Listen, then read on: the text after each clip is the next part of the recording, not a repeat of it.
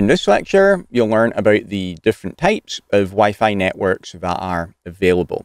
Wi-Fi services are defined in the IEEE 802.11 standard, and IEEE stands for the Institute of Electrical and Electronics Engineers.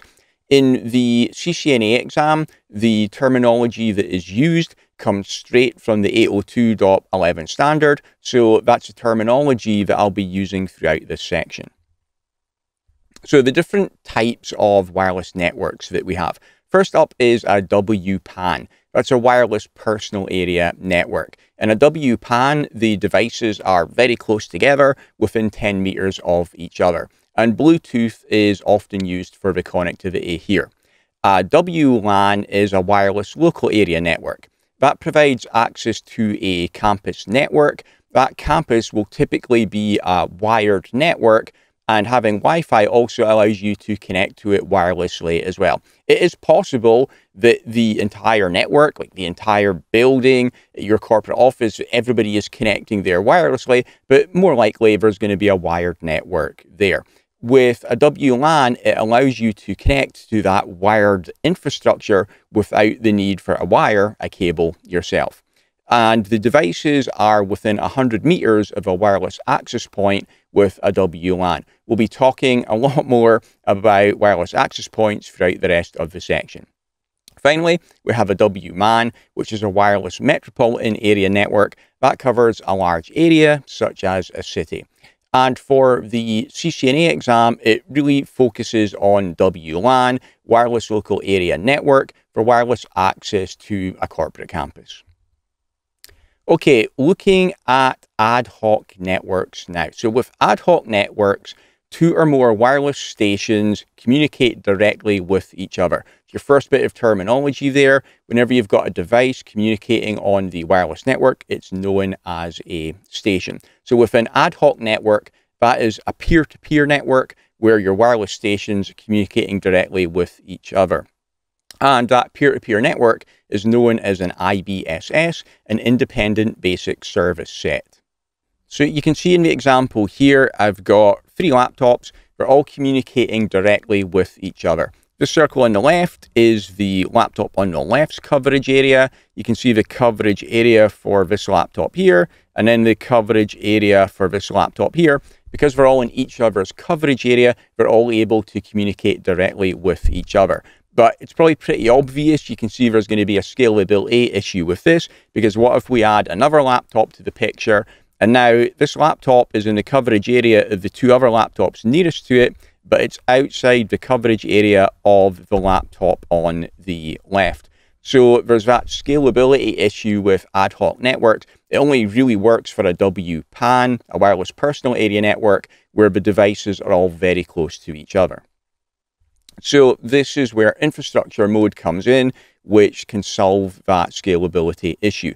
In infrastructure mode, rather than the devices communicating directly with each other over wireless, they communicate via a wireless access point. So you can see the 2 laptops here. When they're communicating with each other or anything else, they're going to be sending frames to the wireless AP, and it's a wireless AP that forwards those frames on.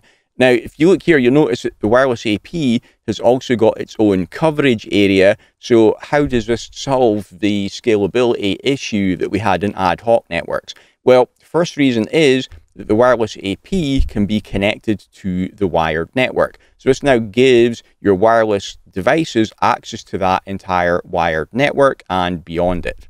And also, you can deploy multiple wireless access points so that you get coverage across the entire area that you want.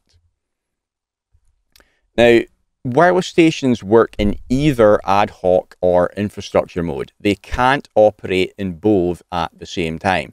So what if you're in the corporate office, you're connected to the wireless LAN, but you also want to connect to a wireless monitor as well? Well, does that mean you can't do it? Well, there is a solution for this, and that is Wi-Fi Direct. Wi-Fi Direct allows devices to be connected to an access point, so they're in infrastructure mode, and also be part of a peer-to-peer wireless network. But I thought I just said that you can't have infrastructure mode and ad hoc mode working at the same time. Well, that still holds, because with Wi-Fi Direct, It does not operate in ad hoc IBSS mode. It's an extension to infrastructure mode, so it's still infrastructure mode.